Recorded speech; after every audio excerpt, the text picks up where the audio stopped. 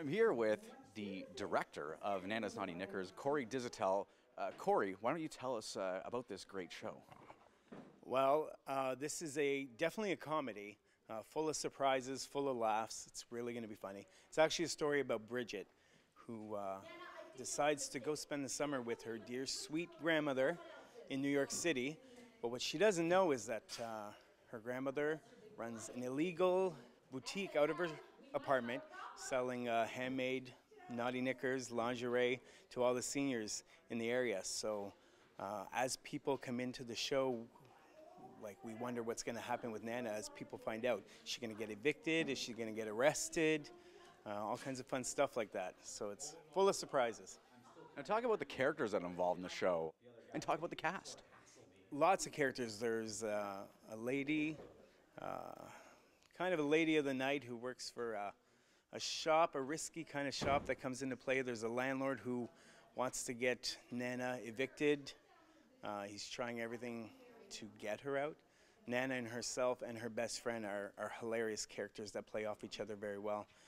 The great thing about the show is it brings together new talent that it's their first show with SVTC, and it also brings actors who have been with the company for a very long time, who have not been on the set or on the scene, and they're kind of taking this show to get back into the game and have some fun with it. So it's really great, the balance of talent we have.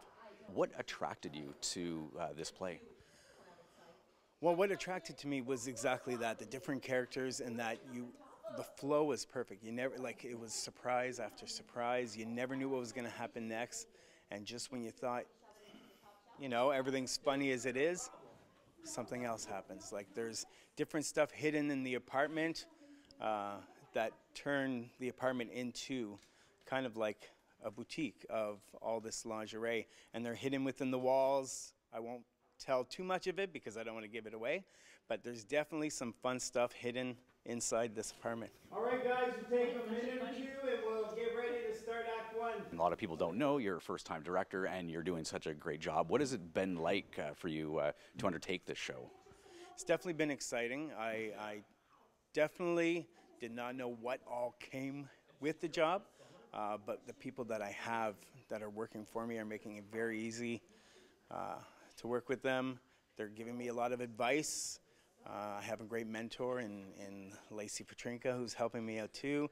My stage manager, everyone is kind of like veteran. I have almost like the best of the best in all my production team, and I'd say with the actors too, I got pretty lucky.